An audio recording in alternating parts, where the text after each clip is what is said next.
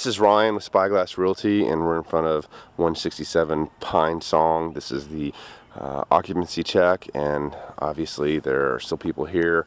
Looks like they're just moving out. They've got a lot of stuff that was not here before. There's still some stuff that they left. There's a truck and a trailer. Knocked on the door. No one's here. Here's a look at the house.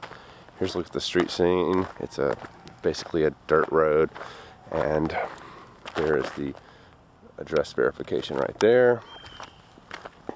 Looks like there's another house that's part of this house, or maybe it's just a workroom in the back.